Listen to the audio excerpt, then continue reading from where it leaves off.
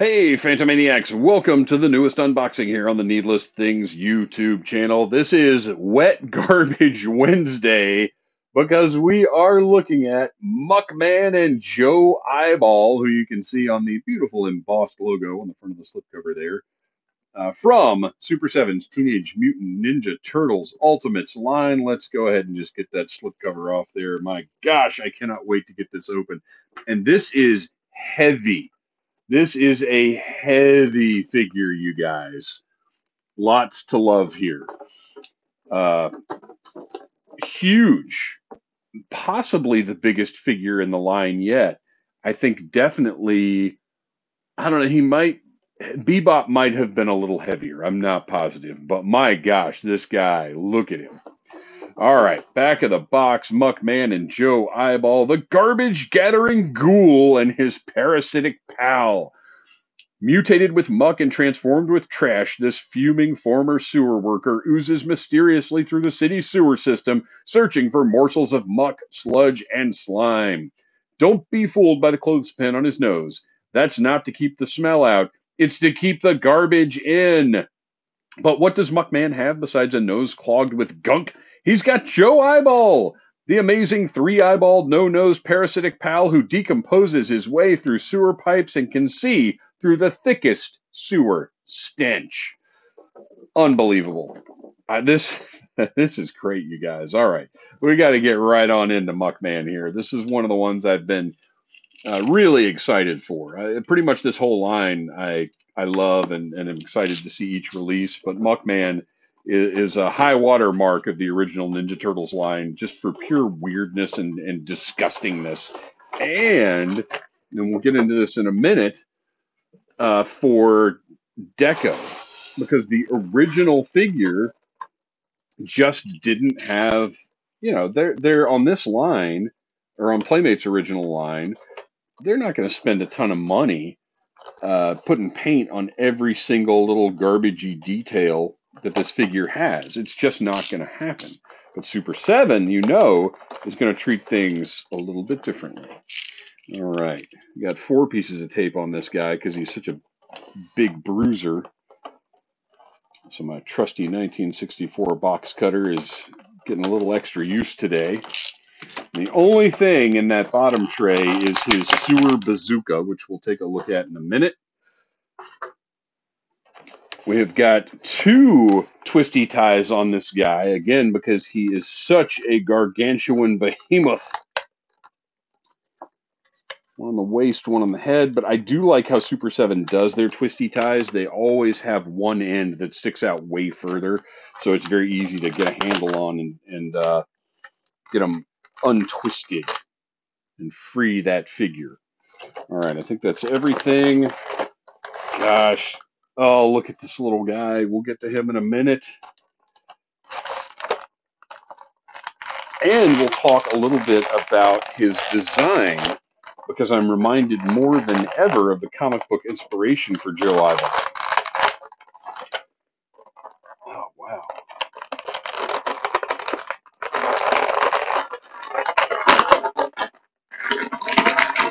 Okay, that was a challenge, and I might not have been quite as careful as I know I should be, but whatever. He's out of there. Oh my gosh. Okay, so we've got a great ball jointed head going on here. I like that quite a bit. Here is the question. Oh, baby. So if you so desire, you can get some slime, some mutagen, some ooze, pour it in that head and watch it seep out of his mouth, because Super 7 was thoughtful enough to recreate the feature of the original figure so that can happen. And same thing on the back here, and we'll take a look at that accessory in a minute. That hole goes all the way through, so you can do the same thing with that garbage can on his back. But we got a lot to look at before we get to that garbage can. You can see his coveralls here. This is a separate soft plastic piece, which is a very interesting decision. I'm not sure why they did it that way, but it's really cool because it adds, an extra layer of interest to the figure. And you can see all of this trash now has painted detail, And I went in on my Muckman figure when I was a kid and painted in a lot of the detail because it bothered me so much that he had so many beautiful little details that you couldn't make out. But you can see the fishbone here, the spider, uh, little apple core back here, soda bottle, all of this stuff that was just green or orange on the original figure is now painted in, fully visible. Really, really incredible. Look at this. Okay, so he's got his little teddy bear in here. He's got, I guess, this wiring or veins or arteries. Who knows? Another nasty spider. But look at the way this waist piece is done. Uh, you can see this is a soft plastic piece, but the way they sculpted the ooze to blend in with the body portion right there. So again, he's got a okay. You can see it here. He's got the cut joint that I dislike so much, but it works pretty well within that waist piece. Look at the frog. Whatever the heck is going on here, this is just part of him with like a centipede crawling out of it. And then the little garbage can down here, a little container of milk. And then this, one of my favorite things about this figure is this giant manhole cover foot. Uh, such a weird, nice touch and gives him obviously a great base to stand on. Ugh, just disgusting. And oh, okay, so we've got, I can see I had the joint turned there. So you've actually got the knee joint there. And then you turn this. Oh, weird. Okay. So that's, I don't know which way that's quote unquote supposed to go. Uh, so the ankle pivots that way. Oh, wait, does that turn? Whoa, okay. So it looks like this, and it may not do this. Oh, it does. Okay. I'm not going to mess with it too much right now because I don't want to bore you guys with me sitting here fiddling with a joint for 5 minutes. This turns right here. So you can see the knee joint is here, facing the way it should right now. And this is on a pivot. So it really is sort of a standard action figure ankle joint. There we go. There we go. You can turn it that way. And so now your ankle lines up with, that's wild. Okay, I'll figure out how I want to position that later. But look at just all the junk sculpted and painted in there. Unbelievable.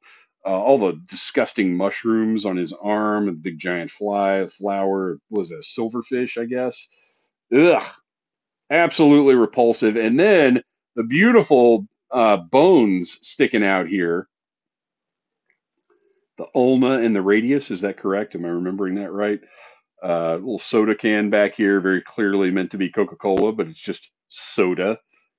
Oh gosh, this is unbelievable. And then that hideous face. Look at those glossy eyeballs, all of the tentacles. He's basically got like a tentacle beard. He looked like if you've seen the Pirates of the Caribbean movies and Davy Jones, like Muckman was sporting that look a long time before Davy Jones was. And then his little ID badge right there that I cannot read the print on. I might need to get a little stronger reading glasses, but anyway, beautiful detail on that. And you can see that he doesn't look completely different as a trash creature than he did as a human. Beautiful, absolutely wonderful. One of the best releases so far from Super 7's Ultimates line. All right, let's move along because there's so much more to take a look at. We'll set old Muckman to the side there. He has his bazooka, which is made of soda cans and I guess a milk bottle and has all kinds of disgustingness all over it. Nice little paint detail. Turtle soup. Just a can of turtle soup was used on that one. That seems a little messed up. Tomatoes right there. Looks great. And then the front, you can see the black paint right there to give it that nice look of actually being hollow. And on the back as well. Great. Fantastic. Why does a bazooka need a sight? A little weird. All right, or a scope, I guess. Now, Joe Eyeball, named on the packaging. He's in a little protective sleeve right there. This character reminds me very much of a character from the comics, particularly the head design. It's a little girl that the turtles end up having some adventures with. So Joe Eyeball originally was a completely non-articulated, non-painted minifigure that was included with Muckman. Again, I went in as a kid and painted my Joe Eyeball. I painted eyeball detail and teeth and everything on him. I wish I still had those figures. I don't. But the level of sculpt and paint on this guy is wonderful. We've got the head is on a ball joint with a little bit of range, and then the arms are just swivels, but that's fine. I mean, this is more than we could have ever expected from a Joe Eyeball. And then a little tail coming up right around the side there. Absolutely disgusting little creature. I love it. Oh, wait. Okay, hang on. Are these? No, these are separate pieces, but they're not articulated. That's fine. I don't need that. Wonderful. Fantastic. And of course, Joe Eyeball rides along in Muckman's garbage can backpack. Again, beautiful painted detail on this one. We're going to find out how well this plugs in. It has the same kind of setup with a slot at the top so you can tell which way it goes in. Hopefully it's going to plug right in. We'll see. Might take a little work because I would rather it be difficult to get in there and be secure than not fit as snugly as I'd want. Might need to heat this up. It's like the bottom wants to go in, but the top part is not having it. Okay, so I'm going to have to heat this up. As I've mentioned in my other reviews, it's a little cooler down here in the Phantom Zone than it normally is, so the plastic is not room temperature pliable like it... Oh, wait a minute. I think I got it. No, I didn't. The softer plastic is not room temperature pliable like it should be, because it's a little cool down here. So I will heat that up later. It'll plug right in, I can tell. But you can see this is hollow, so you can pour your mutagen or slime or ooze in there, and it will come out of Muckman's, the hole that goes through his torso. And of course, you want to stick Joe Eyeball in there so he can be carried around. He's his pal. This is beautiful. This is wonderful. I'm so happy with this figure, you guys. Gosh, I wish I could. I mean, all it's going to take is heating this up for like 10 seconds, and it's because this is a softer plastic, and it'll plug right in there and stay put. I just don't want to mess with it right now.